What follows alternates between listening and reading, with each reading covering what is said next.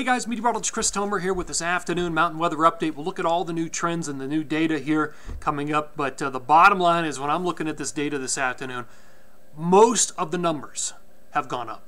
Most of the grand totals between now and the 2nd of March are impressive, with some deep bullseyes and they're trending up. So the main storm system of the period is happening now, the one that's really going to set all this up. Between now and the 23rd, barreling south with an Arctic front, powerful jet support. Then there's going to be a cutoff low. It's going to sit in California for like 4 days and snow hard.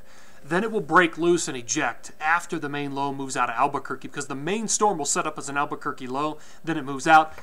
California's low ejects out 26-27, spreading new snow into the southern tier of the Rockies.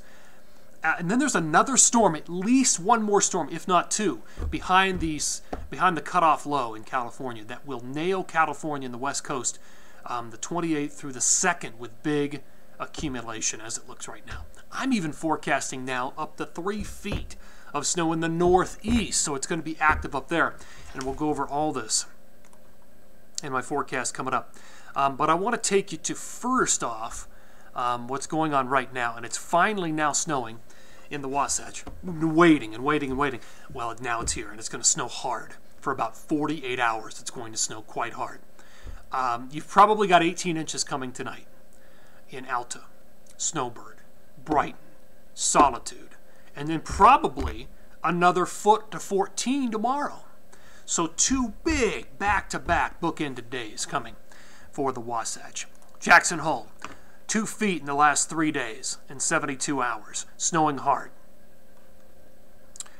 You've got snow, additional snow coming. Love seeing it.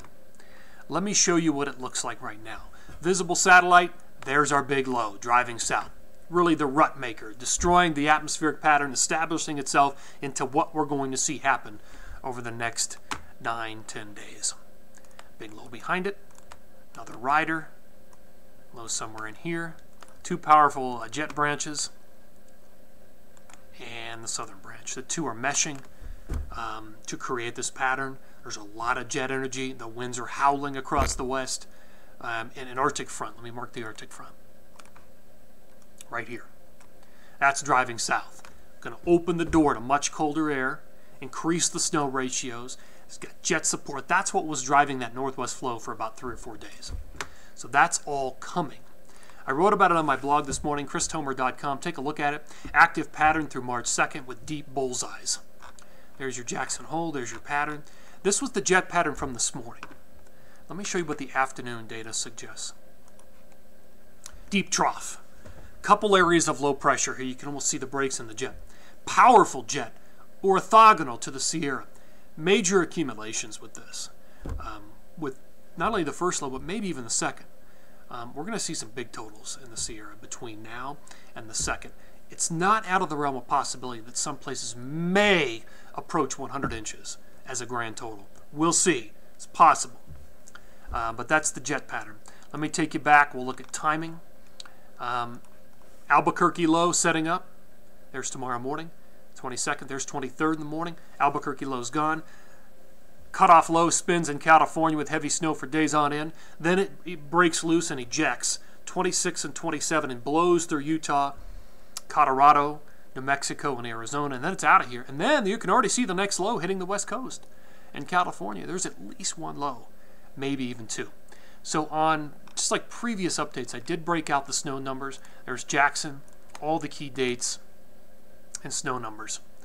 So we've got a lot of snow yet to go. Brighton, Utah, like I said, 18 tonight. Another 14 tomorrow. Folks, it's going to be big time. A lot of powder.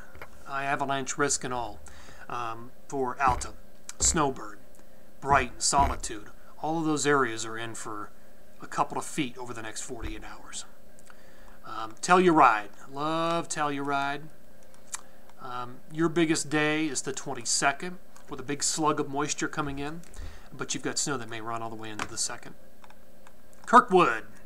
Big snow coming. I was a little bit, I went on, let's just say, the low to medium side of the of the data here.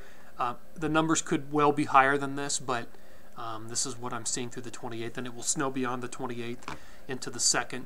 So the numbers just keep accelerating up. Some big days ahead.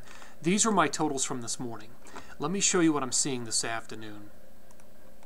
Rest of today through the 23rd, I had an email come in from, was it Revelstoke or Fernie? You had like 11 last night. You're not going to get another 11 today, but you may get another 1 inch today. Some decent snow through the Sierra with this first phase of about a foot. And like I said, a couple of feet tonight in the next 48 hours for the Wasatch. So some pretty good totals on their way. You can see Colorado just starting to get flushed with moisture. Period 2, 24th through the 2nd. Those are not typos in California. I mean 60, 70, 80 inches. If that happens, we're at about 100 inches for the grand total between now and the 2nd of March. Another 1 to 2 feet in the Wasatch, another foot for the Tetons. Look at Colorado, another foot to 2 feet on the way. Taos, another couple of feet. Let me show you. Period 1, add on, period 2, some big grand totals. I mean, all these have trended up. Let me just show, I got a couple of specialty maps.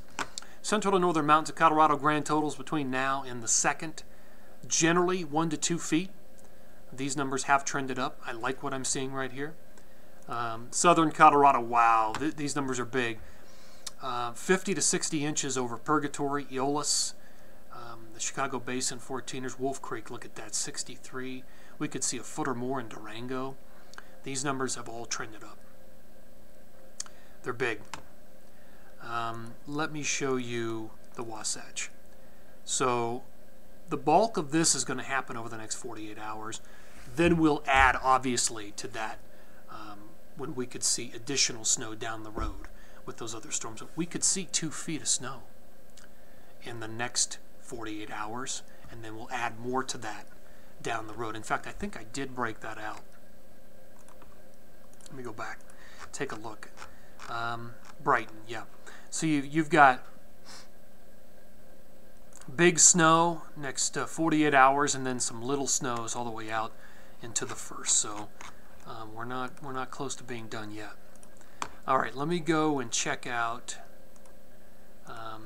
one last stop, the Northeast. This is big. 1 to 3 feet coming. The big dates, I outlined those on my blog. Go back and take a look at the key dates. But there are 2 key storm systems that could drop these types of numbers. And these are high. They've all trended up since the last update, but this is what I'm seeing right now. So, all right, guys, thank you very much for tuning in here. Always appreciate it. Take care and enjoy all this new snow, and be safe. Take care.